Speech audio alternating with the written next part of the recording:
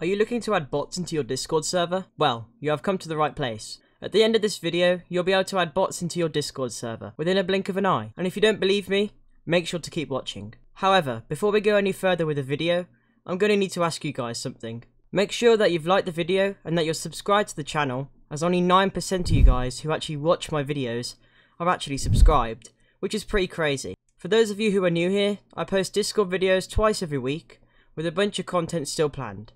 So make sure to subscribe, else you'll be missing out. Also, be sure to look out for the animal somewhere in the video, and the first person to comment it down below gets a shout out. Alright, let's move on to the video. Discord bots are a pretty helpful tool for your Discord server. There are tons of different bots available, which offer a wide range of features. If you want to know which bots to use in your Discord server, I suggest watching my video on the top 5 Discord bots, which will be linked in the description below. Now, you can do this method on all devices, as I've tested it, and it's the exact same process. So all you need to do is open up a web browser, such as Google, and then type in top.gg. Now this website is literally the hub of Discord bots. You're able to search for any bot category, or any bot name.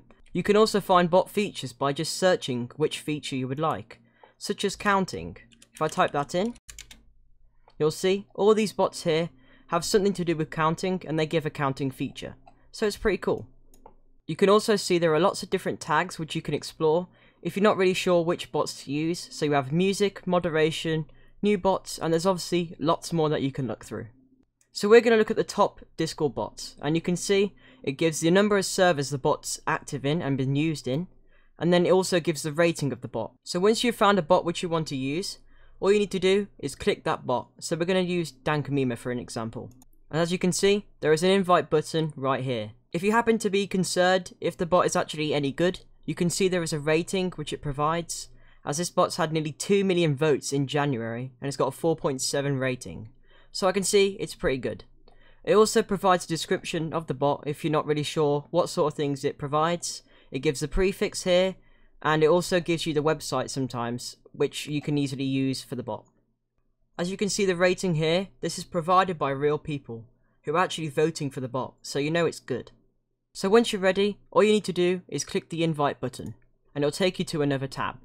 And as you can see, it's saying, do you want me to connect this to my Discord account? Make sure you're signed into the right account, and then you want to select the server which you want to invite the bot to. So in my case, it'll be Fleet's Fantasy. And I press continue. And then this is all the permissions which you need to give the bot, so in order it can do different features which you want it to do.